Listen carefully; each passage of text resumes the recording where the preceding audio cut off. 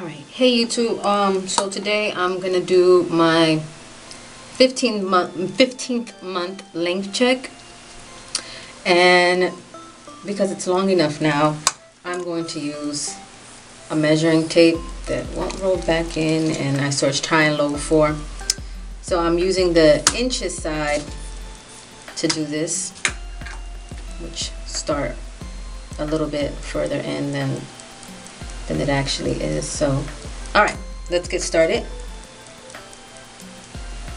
Let's do the front. All I have in my hair is deep conditioner. I mean, not deep conditioner, leave-in, and that's where it's coming up to. Okay, so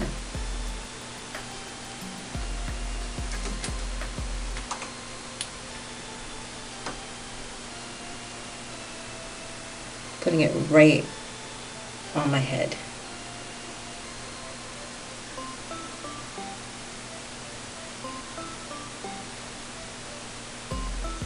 All right, and that comes out to 8 inches in the front. Okay, we'll do the left side. Just on here right now.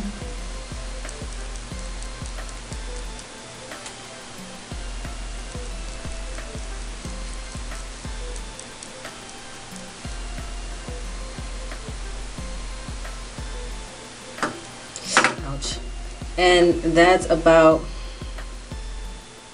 it came out to like 8 1/4 on the left side.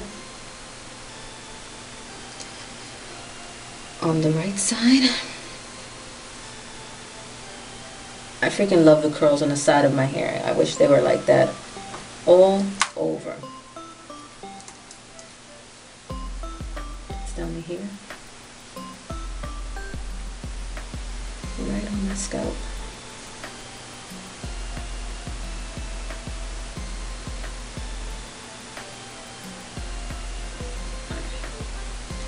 And the right side, it's 8 and a little bit, not 8 1/4 like the other side, but 8 and a little bit.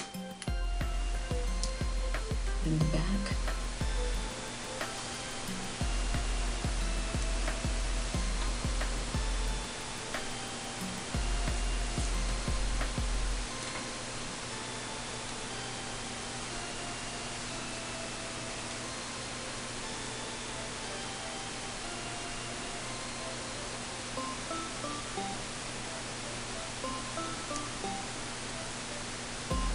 Is also 8. I'm kind of happy about that it's all kind of one length. It's also 8. And I guess I'll do the very top, which I think is not going to be the same thing, because I feel like the hair up here is just taking its time to grow just fine.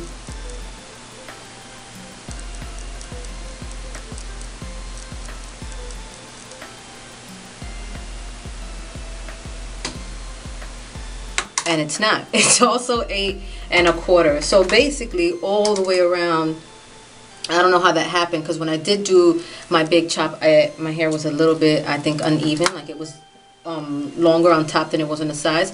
But right now, basically my whole head is averaging around 8 1/4.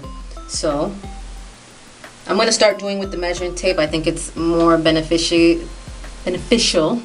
to do it that way. I can actually really track how much my hair grows in a month. So yeah.